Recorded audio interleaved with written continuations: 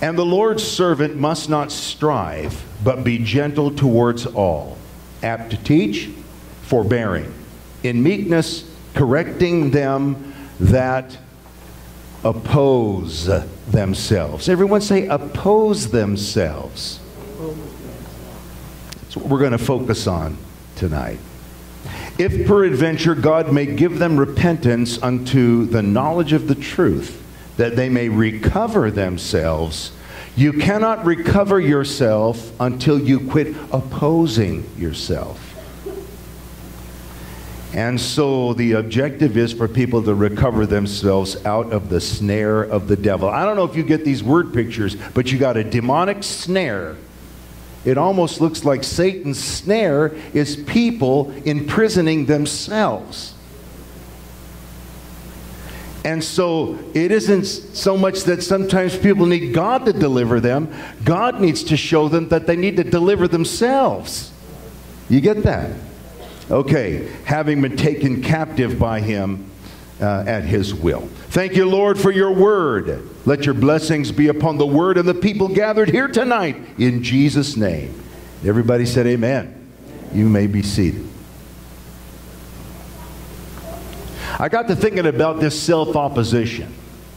And I know that probably a lot of us have experienced something akin to it.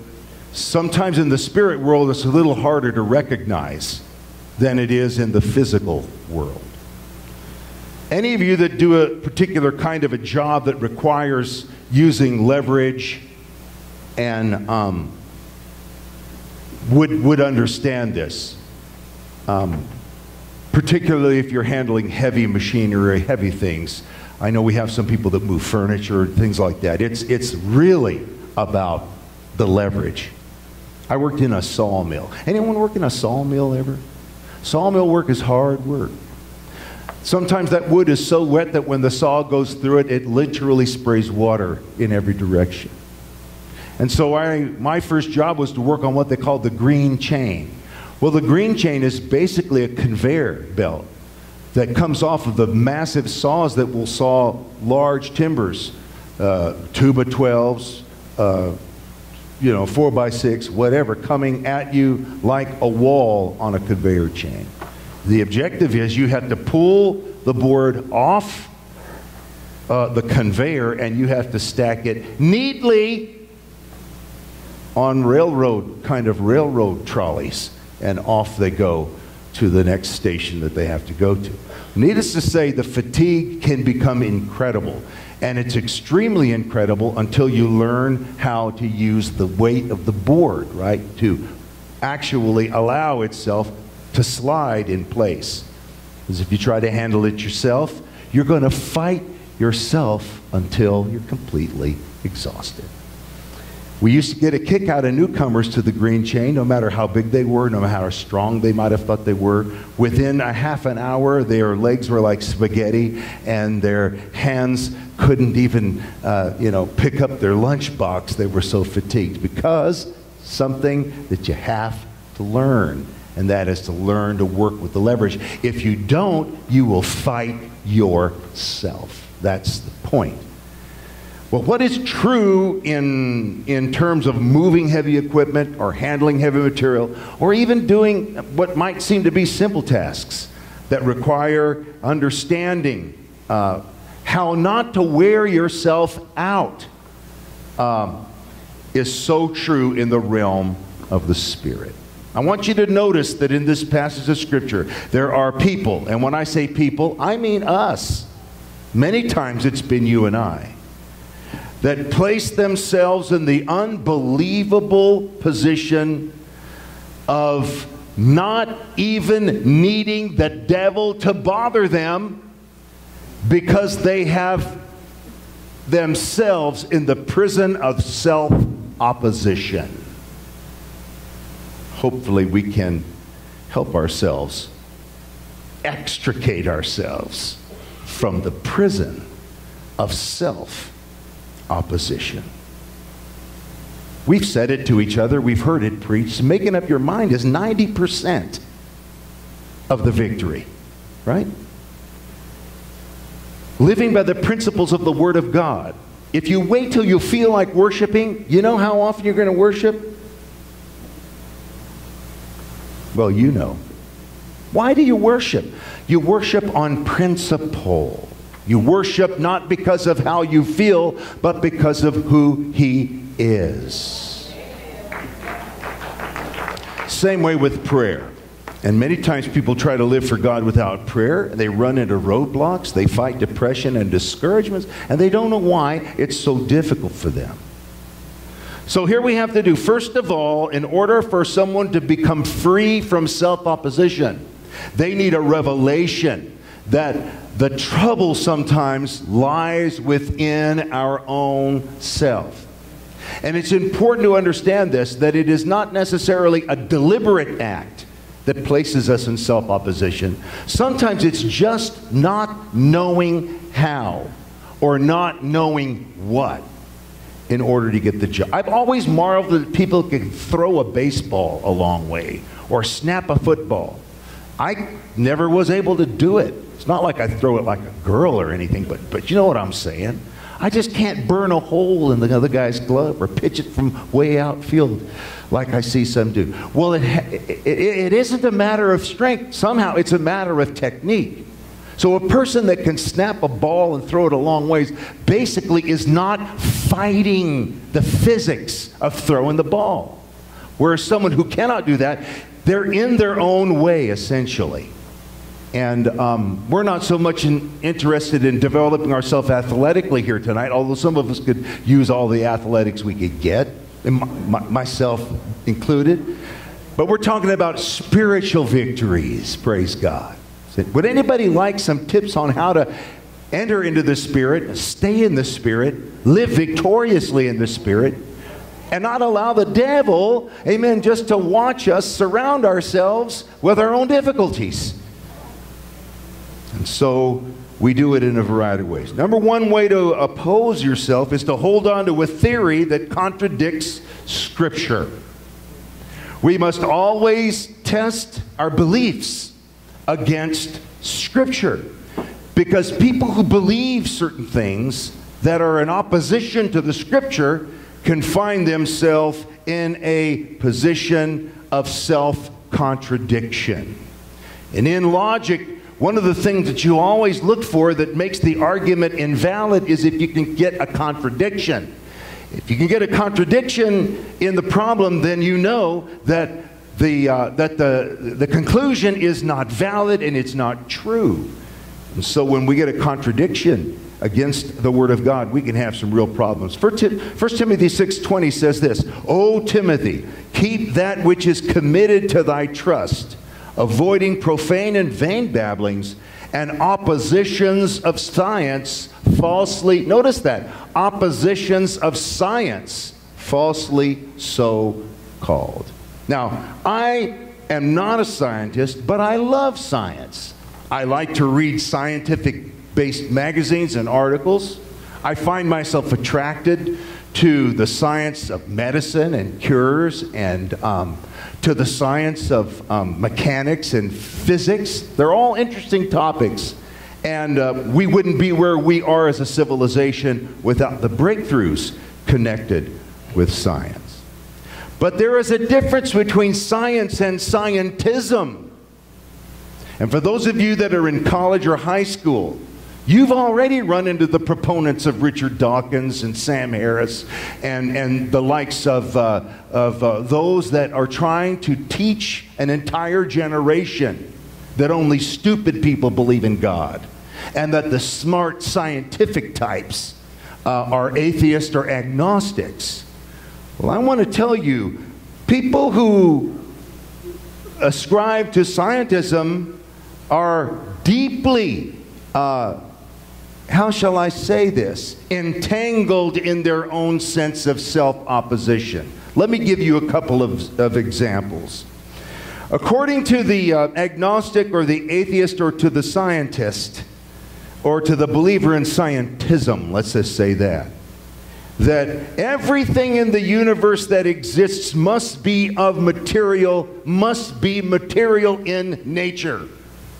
In other words, nothing exists that is not measurable, testable and in some way tangible, right? And so by doing this, they reduce the nature of reality to exclude anything spiritual and anything that has to do with God.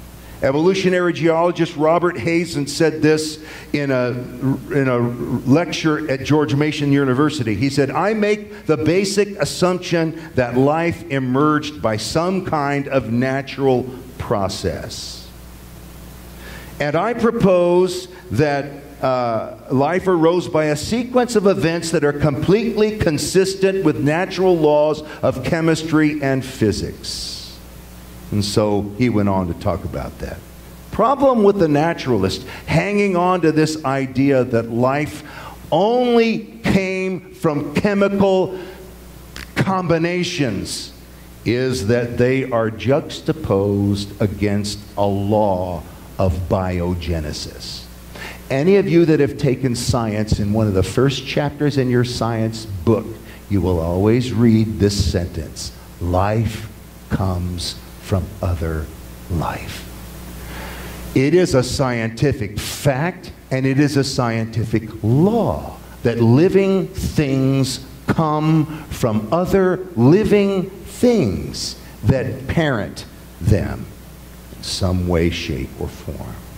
So when the naturalist says, my theory of naturalism says somehow inert, unliving chemical combinations created the first living thing, what they are doing is opposing a very firmly grounded law called biogenesis. Life only comes from life. And so they're in a contradiction.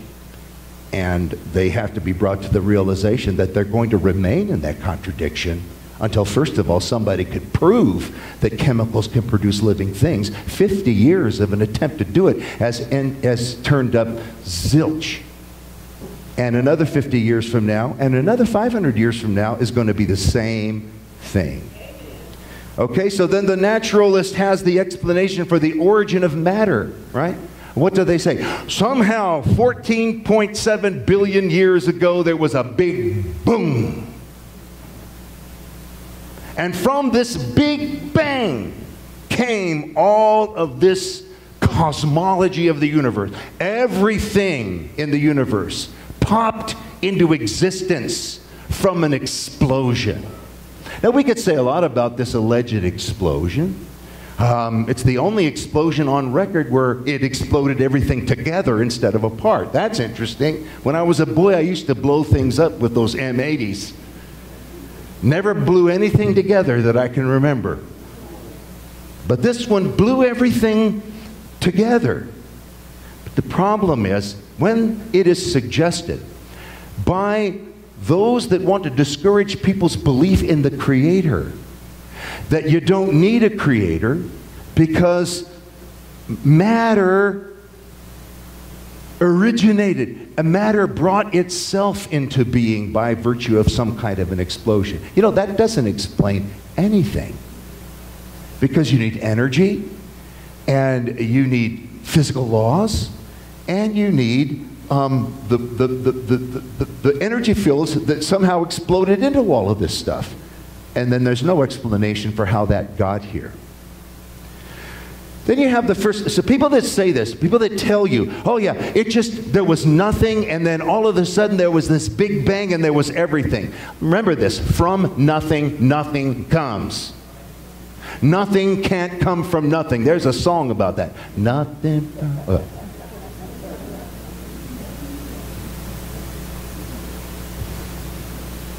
But the line of the song says you got to have something. And so what was that something? That something was the Creator. Otherwise, you're flying in contradiction to the first and second laws of thermodynamics. What is the first law of thermodynamics? Well, it is this. Matter cannot be created, neither can it be destroyed. This is what the laboratories have discovered. Matter can change forms. You can light a match and you can burn it to ashes, but you have not gotten rid of its properties. All it has done is changed forms. Matter cannot be created and it cannot be destroyed. So if we can't create matter, we can't even create so much as a grain of sand. How in the world can nothing do what the genius of human nature can't do? It can't do it. Someone says, I need proof that there's a God. The proof is all around us. It's called creation. There is the book of Scripture, then there's the book of nature. And the book of nature speaks with loud characters. Look at me. The heavens declare the glory of God. You look around, because there is something and not nothing, there is someone at the back of it all who got it all in motion. Otherwise, you know, the scientific groups that are opposing God are actually in contradiction. This is my point. They're living in a contradiction to the first and second law of thermodynamics. The second law of thermodynamics is what they call the law of entropy. That just simply means things grow. The creation runs down in time like a clock that's wound up until it little by little gets slower, slower, slower, slower till it runs down and stops. Well, that principle is in operation everywhere. And so as the sun shines, it burns a little more of its energy. One day the sun won't shine anymore because it won't have any energy left. So that is the second law, and that is everything tends towards disorder. Wouldn't it be awesome if there was a law of organization that you snapped your fingers and a teenage kid's bedroom was all of a sudden organized? Everything is folded, it's properly hung up, the hangers are spaced exactly equal to each other, and it's just perfect, like a magazine. Well, I'm sorry to inform you, but the law of entropy says the tendency is for things to get messy. I know what I'll do. I'll leave the house a mess, go on a week's vacation, and when I come back, some kind of miracle is going to self-organize everything. No, it won't. It's going to be messy and dusty. And if you leave a place alone long enough, it crumbles to the ground. That's why we have all these maintenance projects around the place, because things are falling apart, and we're trying to prop them back up constantly. All right, I spent enough time there. I could talk about macroevolution. I could talk about the eternality of matter, but I won't do that. I won't pick on the scientisms anymore tonight. But let's just talk about, how about this? What about when religious people think they're believing something biblical, but it's not? They are in self-opposition. Not long ago, we had a strong proponent of once saved, always saved. Do people know what that eternal security doctrine is? Have you heard of it? Some of you think? Basically, in a nutshell, it says this, that once you are a child of God, you cannot get unsaved once you're saved. You're just eternally, forever saved. Well, that would be great if it was biblical. And someone not long ago was very passionate, and they were a very likable person, but unfortunately they were believing something that was putting them in opposition to spiritual principle and spiritual law. Hebrews chapter number 6 verses 4 through 8 says this, and I want you to listen. If you can find it, I don't know if I gave you that one.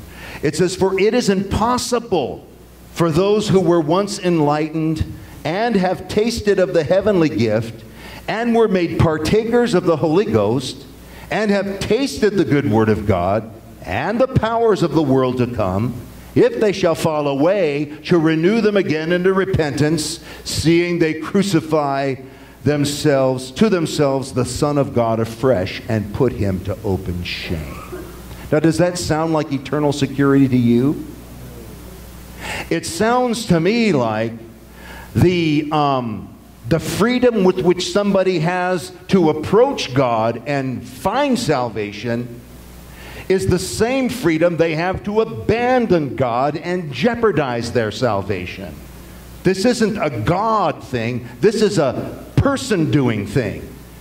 We can undo what God has done in our lives. 2 Peter chapter 2, verses 20 and through 22. For if after they have escaped the pollutions of the world through the knowledge of our Lord and Savior Jesus Christ, they are again entangled therein and overcome, the latter end is worse with them than the beginning. For it had been better for them not to have known the way of righteousness than after they have known it to turn from the holy commandment delivered unto them. Does that sound like eternal security? No, it sounds like that our souls are perpetually under the possible threat of being jeopardized, not because God will pull out, but because we will pull out. Now, let me go to a positive verse now that I've kind of bummed you out and made you think, oh, God, is that me? Well, if you think it's you, you need to pray through. James 5, 19 through 20. Brethren, if any of you do err from the truth, and one convert him, let him know that he which converteth the sinner from the error of his way shall save a soul from death, and shall hide a multitude of sins. Well, it's gratifying to know that even when we do place our relationship with God in jeopardy, the possibility exists to recover what has been lost. That's why each and every one of us need to see ourselves as potential reconcilers. When you come across somebody who's on the verge of giving up on God, don't give up on them. Pray for them, love them, reach out to them, encourage them, surround them with faith, and then perhaps if you're able to help them recover themselves, then a multitude of sin has been covered. Faith without works, right? There's people that say, yeah, I believe the Lord. And there is absolutely no effort made whatsoever towards sanctification. Now, if you've ever wondered if people are happier who believe in Jesus but have not changed their life through repentance one iota, can I settle that for you?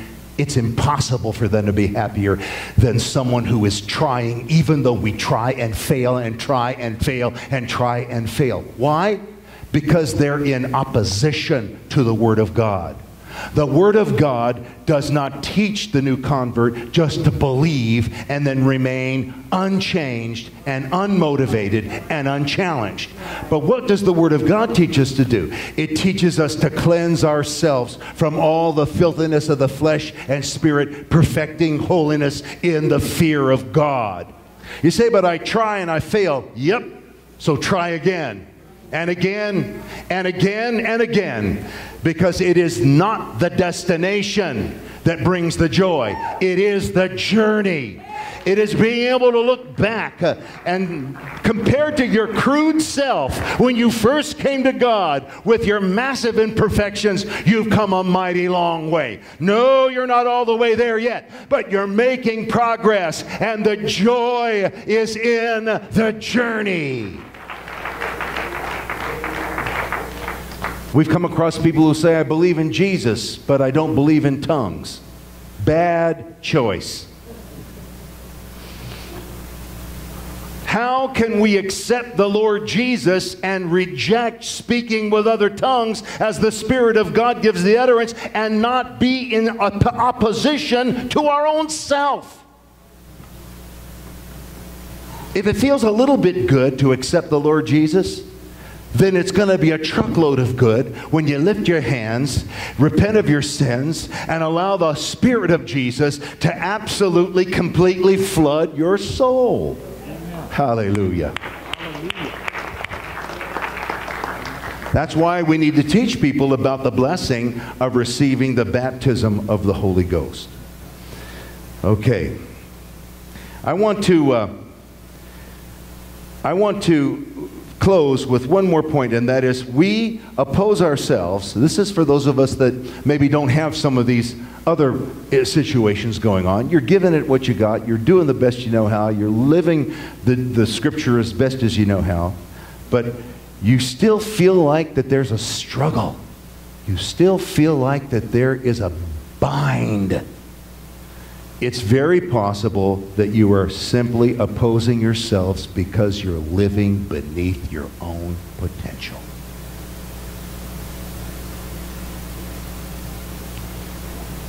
The reason why we need challenges in our lives is because otherwise we would never be able to discover what we're capable of doing. Once in a while you read about someone who has the car fall on the chest of a person working, and then a neighbor or a woman or somebody comes up and lifts the car, takes enough weight off the person seemingly miraculously so that they can free themselves from what otherwise would have been a deadly situation. I don't deny that some of those things have happened. And I don't deny, under given the right conditions, there may be heroes and heroines in this place tonight. Most people who are attributed the title of being a hero just say, I'm just an ordinary person. I just happened to be there, and I wasn't about to just I saw a YouTube little video clip. Some of you might have saw it. A woman ready to throw herself on the subway tracks. Did you see that? And a man sitting, I don't know, this far away from her. As the train was approaching, she got up and ran to throw herself on the tracks. He got up in an instant of time, grabbed her collar by the nape of the neck, and wrestled her back and saved her life. I mean, God give me that kind of reaction time if I need it. I usually kind of move kind of slow when it comes to that kind of stuff.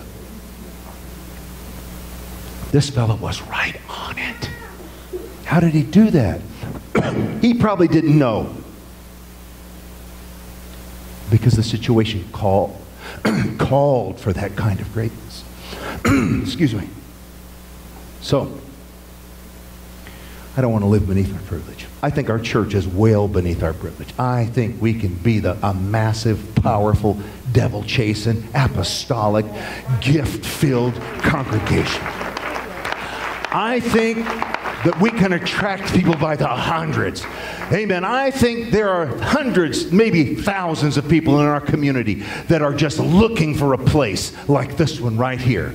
Praise God. And if we expect nothing, then we're going to receive nothing. But my job is to challenge you and to challenge me to say, wait a second, we're not going to settle for mediocre. We are going to reach for the very best and most that God could give us as a church. Does anybody believe that's possible? I read an article. Let me read you the title. I'm going to close with this. How to Reverse Aging and Become Whoever You Want to Be. Instantly that got my attention. 1978, researcher Ellen Langer, Harvard psychologist, conducted a study. She conducted the study among nursing home patients. And among the nursing home patients, they were divided into two groups. One group was given the task of watering and caring for house plants in their rooms and wherever. The other group was told that the plants would be cared for by the staff and that they didn't need to worry about it, and they didn't need to order their daily schedule in any way to take care of the plants. After 18 months, the group that were given the daily schedule of tending to the plants, 2/3 of them were still alive, whereas the other group, in other words, it was a 2/3 ratio of longevity compared to the group that did nothing. Slept as long as they wanted, didn't care about anything but their own self, wallow in their own misery or memory, what have you. And so suddenly she felt like she was onto something. Giving people responsibility is good for them. Giving people something that they need to do is good for them. And it extended their life by 18 months as opposed to the others. And so she conducted another study. In 1981, her and a group of graduate students got a building, and they decorated the building in 1950s retro style. A lot of that's popular today. They got a group of 8 70-year-olds that were in retirement homes. And they brought these 70-year-olds to the 1950s memorabilia of this world that they remembered when they were much younger. And they told them, we want you to remember what it was like when you were in the 50s, to talk of the things that happened in the 50s, to remember the things of the 50s, and not to fill your mind with current events and news events. Just live in that moment when you were at least 20 or more years younger than you are today. Now listen to me. After 5 days, many of these people were so ill that their children had brought them, had to carry their luggage in. Most of them maybe had equipment to assist them to walk, canes or walkers and things. After 5 days, they walked out under their own power. They packed their own bags. They came down the steps unassisted, and they carried their own suitcase. And so from that moment, this study concluded that when you put people in a particular context, and by expecting them to function independently and expecting them to fit into a 20-year earlier context, their mind had an effect on their physiology in a way that was measurable. Remember what we're talking about here, how to reverse aging and feel better about yourself. So here's the point. Your personality is not a fixed entity. Your personality and character are fluid, and they're ever-changing, based on how you frame your life experience. If you see yourself as going down and getting weaker, if you see yourself as lonely and forgotten, if you see yourself as sickly and unhealthy, then that is exactly what all of us will experience. As a church, if we see ourselves as holding on, hoping, oh God, that we don't lose another soul, that'll be our fate, that'll be our battle. But if we see ourselves as a mighty, militant, powerful, Holy Ghost, God-blessed, doctrinally correct, spiritual, passionate, amen, committed, consecrated people, we will have apostolic revival, and God will bless us and visit us, amen, with a move of the Holy Ghost. And we will have the kind of services that we talked about, amen, in the brush arbors or wherever. Amen. Those days are not gone when the people that do know their God will pursue God. God will be there for us. So I said that to say this. This study came up with this statement. Your most authentic self is not who you currently are, but rather who you desire to become. Could it be that we feel the way we feel? We struggle with the depressions that we struggle with. We feel isolated and alone and hopeless simply because we have accepted the notion that nothing will ever change for me. Well, I break that paradigm and say, in the name of Jesus, we serve a change agent. We serve a God who breaks the monotonies of life and shatters the chains that hold people prisoners to their past, and says, wait a minute here, you can be different. You can be anointed. You can be set free. You can have a ministry. You can make a difference in the name of Jesus. Hallelujah, hallelujah, hallelujah. Praise God. I'm not going to wander through life anymore. I'm going to say to God, I'm going to say to myself, Lord, I'm going to decide. You are the author and finisher of my faith. But you know what we've done? We've authored it and we finished it. And our finishing isn't they don't live happily ever after. We finished all kinds of gloom and doom and despair. I probably won't have any more friends next week than I have now. If you get out there and make a friend, you'll have another friend. God probably won't heal me. If you don't ask Him to, He probably won't. But if you lift your hands and say, my Bible says, by your stripes we were healed. Come on, don't oppose yourself by shortchanging your potential.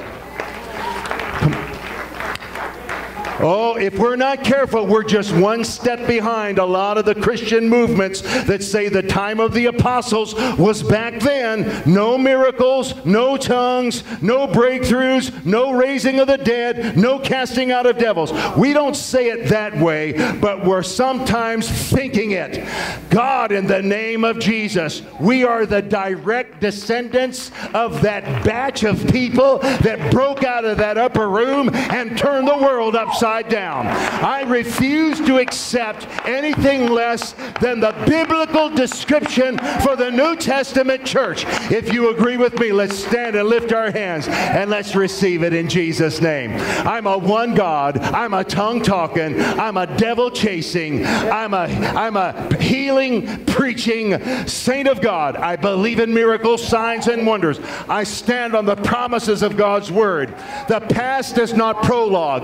If we have never seen a miracle, that doesn't mean we can't see one. In the name of Jesus, you're a miracle worker because the Word of God promises it. I'm not going to live in opposition to myself. I'm not going to live in opposition to the book of Acts. I'm not going to live in opposition to the words of Jesus. I'm not going to live in opposition to my spiritual heritage.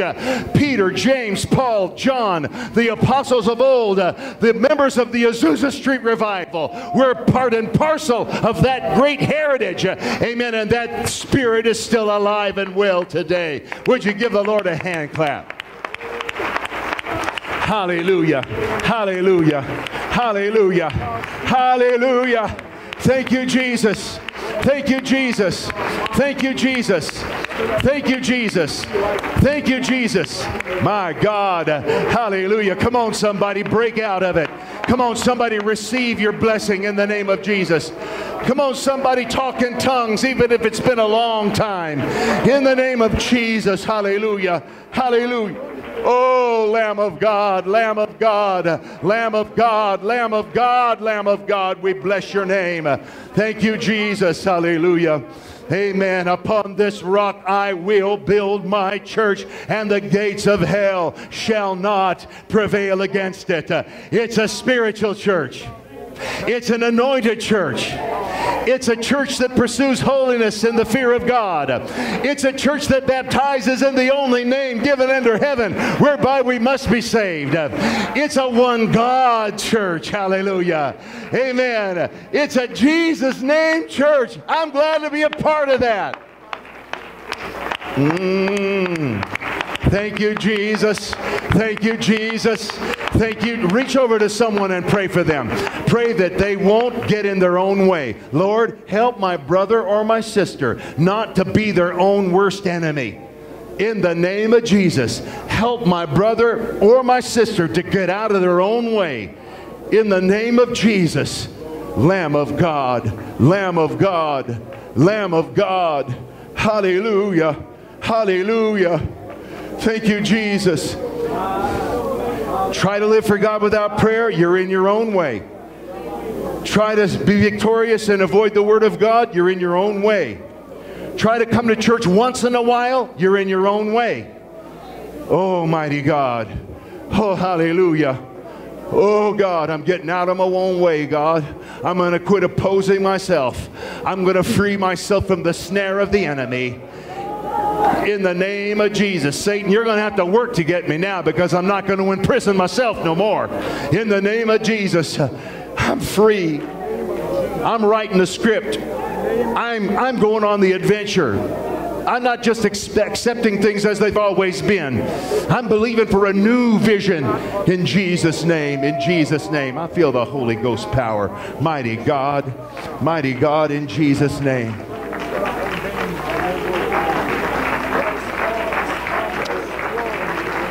Oh, oh, hallelujah. Oh, hallelujah. Oh, hallelujah. Change your vision and you'll change your experience. Praise God. God bless you. Thank you so much. We got a good group tonight on a Wednesday night that came early. I sort of did. You need to go Remember, tomorrow night, if you want to come to pray, this is your church. You can come here as much as you want to and pray. But we're going to have a church-wide prayer meeting at 9:30 on Sunday morning. Praise God. God bless you. Shake hands. Be friendly. Next Wednesday, we should have the children's ministry working again.